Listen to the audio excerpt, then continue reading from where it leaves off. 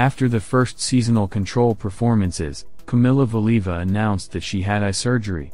Can this new calamity disrupt or even close the way to the future career of the young athlete, who has already experienced many trials? On September 16 and 17, the traditional preseason control performances of figure skaters from the Russian national team were scheduled at the Moscow Megasport, where they presented their programs.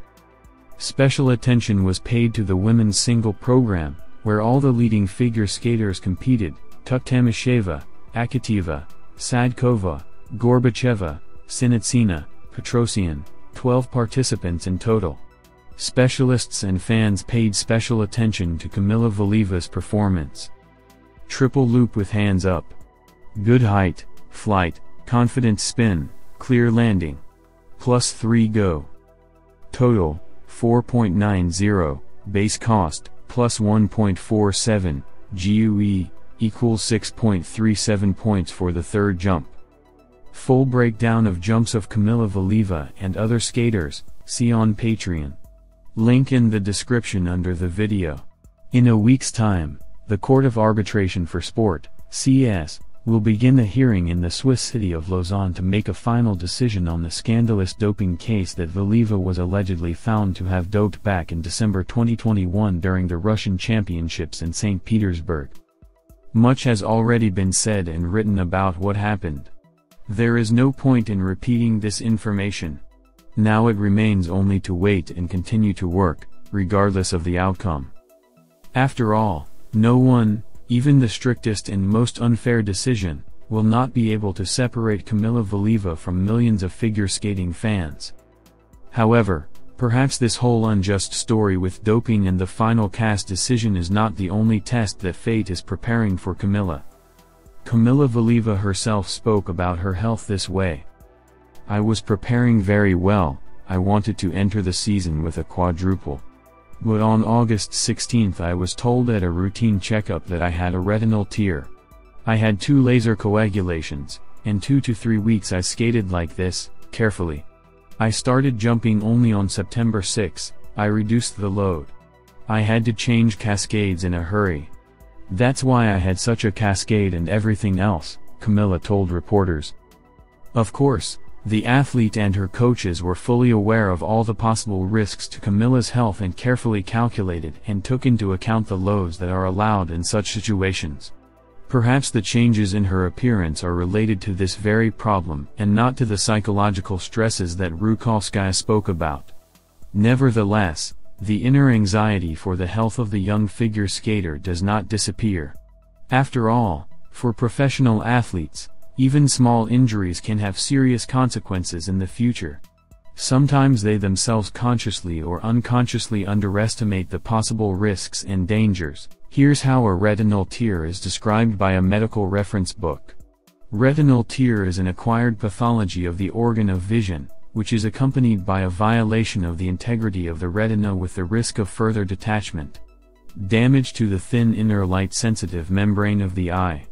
In most cases occurs when the vitreous body is thinned or tightly attached to the retina, and a section of it is pulled when detachment occurs. And here is how this diagnosis is described by Peter Igorovich Lidov, an expert in sports medicine and anti-doping safety. In order to understand the degree of complexity of the problem, you need to clearly know the diagnosis. If it is not retinal detachment, but something else, the treatment tactics and further recommendations may be fundamentally different. This is a very important point. First of all, the diagnosis. Nevertheless, here is what is said in the guidelines for this case. Even after laser welding of the retina, the threat of its further detachment under the influence of high-intensive physical loads remains. Therefore, a sports medicine doctor is obliged to prevent such an athlete from participating in sports with high physical loads, especially in sports of the highest achievements, in which the loads are the highest. This is the great mission of a sports doctor. On the other hand, there is no threat to life with this diagnosis. There is only the threat of loss of vision. And an athlete who has devoted his whole life to his cherished dream of becoming a champion, very often wants to take risks and ignore medical opinion. Having correctly formalized everything legally, he, with the verbal support of the coach, can independently decide on further training and performances.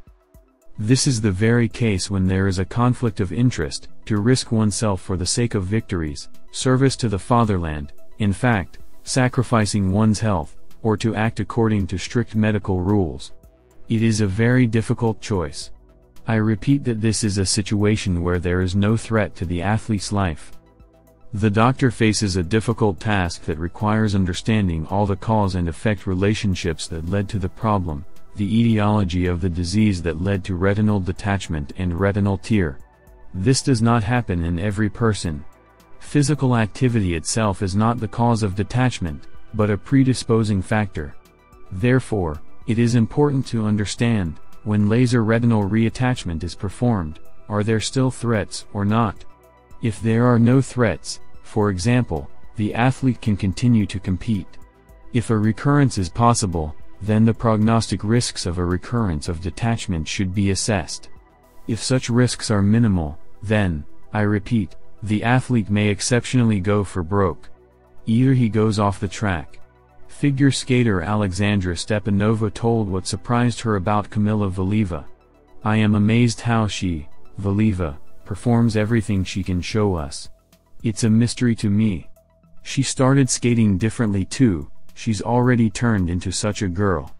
And, of course, it's insanely beautiful on the ice, it's already absolutely, I think, another person," said Alexandra Stepanova, a 5-time European Championships medalist in ice dancing.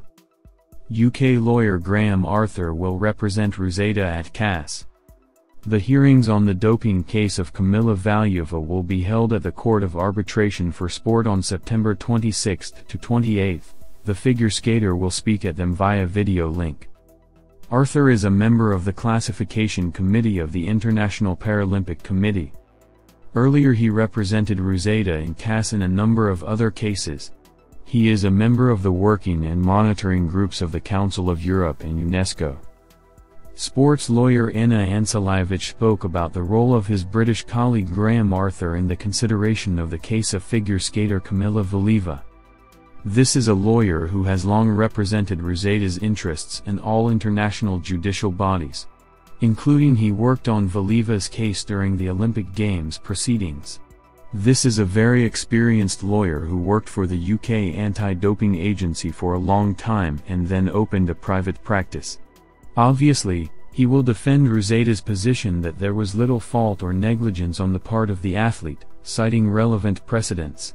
Of course, his position may affect the final decision, but the main battle in CAS will be between WADA lawyers and Valieva's representatives, RIA Novosti Sport quoted Ansalivich as saying.